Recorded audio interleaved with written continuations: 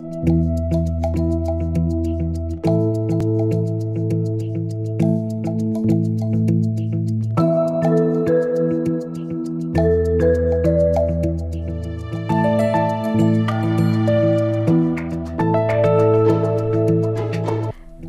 are at a stage where the entire world as a whole, I would say, is looking into climate change, into growing society, into all of the new innovations in order to save the planet. We can say that the younger generation or the upcoming generation is more focused into topics as such compared to the older generations.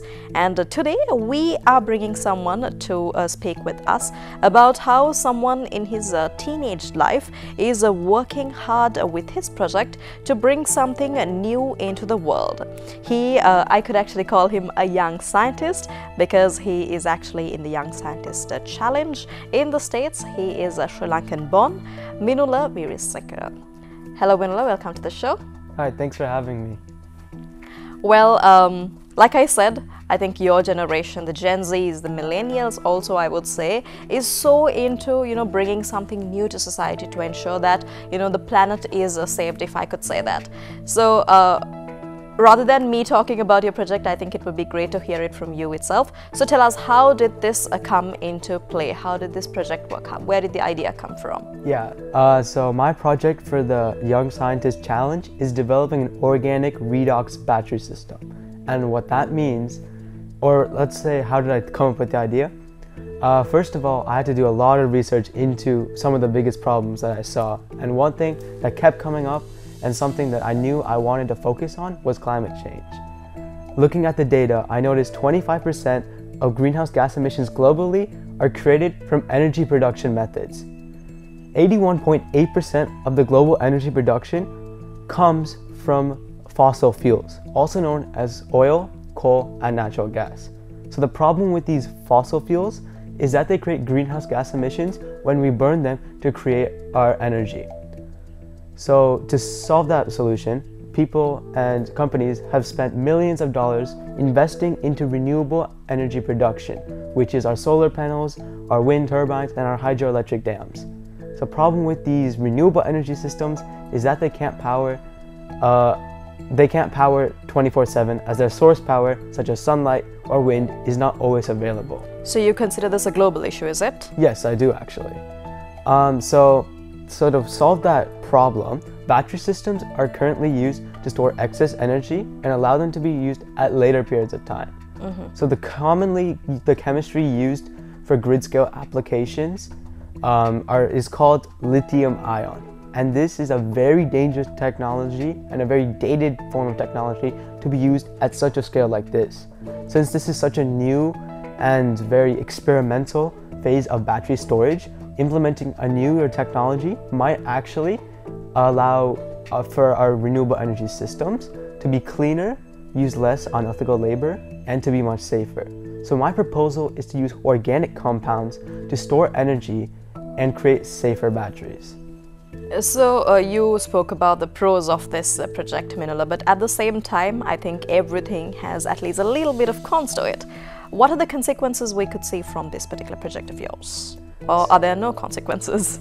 So of course there's always consequences when it comes to anything. One thing with mine is that, like lithium ion batteries, it creates CO2 emissions during the refining and manufacturing. But the huge benefit compared to lithium batteries is that there's a much massive reduction at scales of magnitude that it's kind of hard to comprehend. The other thing is that the benefit of my technology is that it uses much more machinery rather than physical labor. So in that case, we can reduce the risk of using unethical labor, and to me, that's a huge benefit. Minula, when I actually took a look at the whole project and the website of the competition, something I noticed was that there's a lot of Asians who have made it to the finalist stage.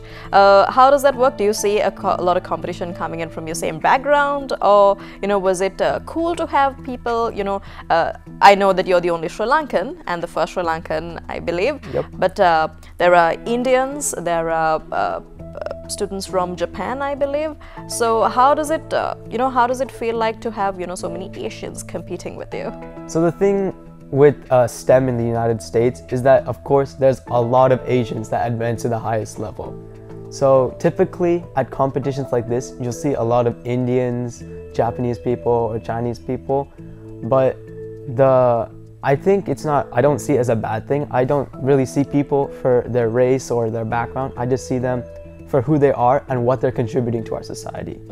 So I'm the first Sri Lankan descent, first person of Sri Lankan descent to get to this level of the competition.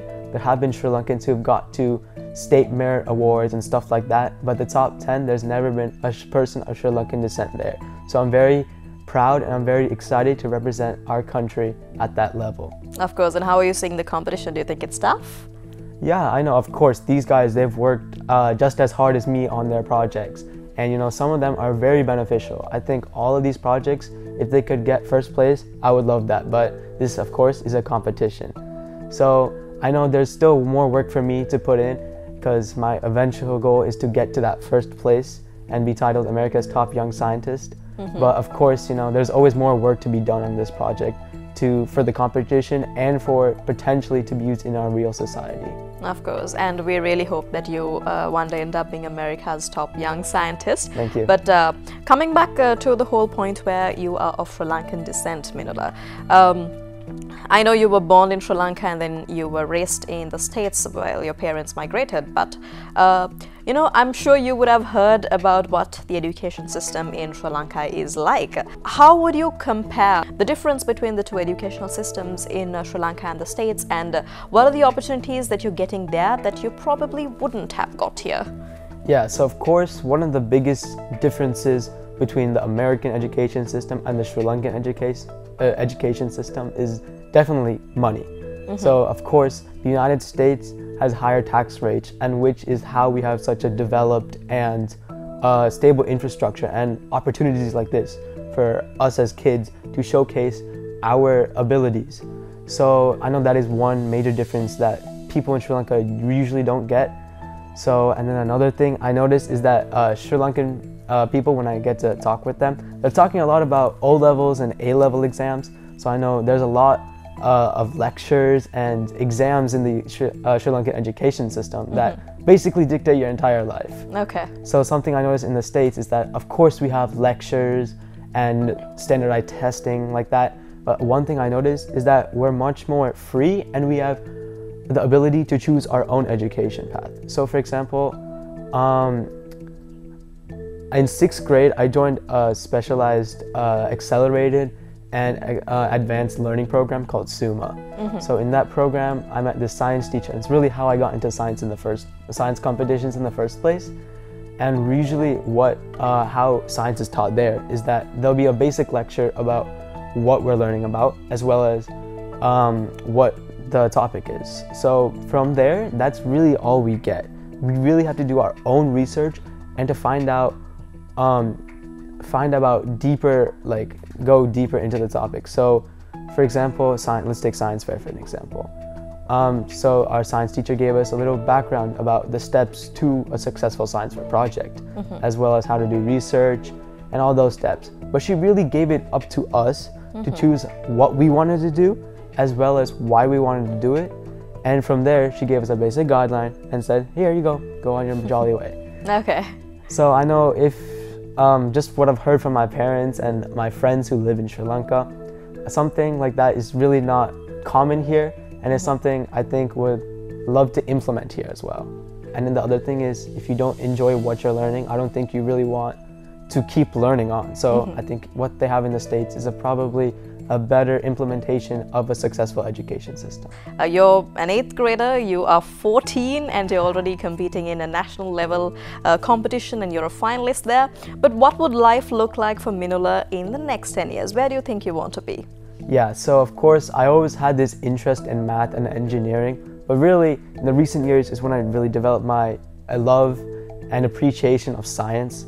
So my project is kind of electronics and battery based, but I also have a really great appreciation for computers and technology in general. So mixing those up, I know I definitely want to go into college.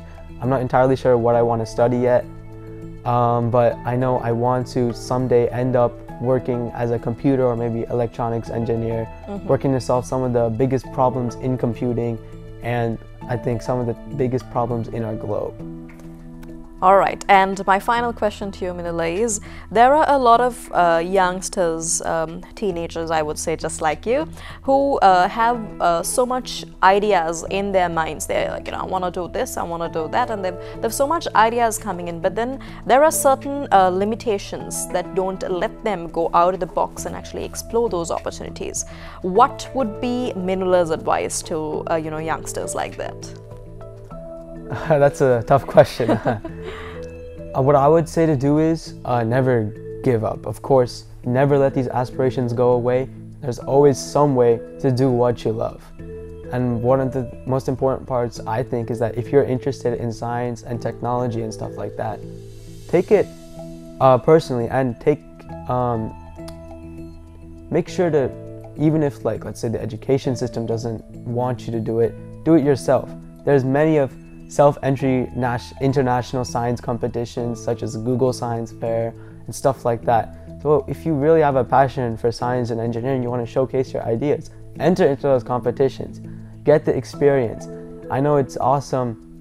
It's awesome to be able to share my ideas and experiences with the Sri Lankan people, but I think it's even more awesome if you guys go out and share your own ideas with our global community.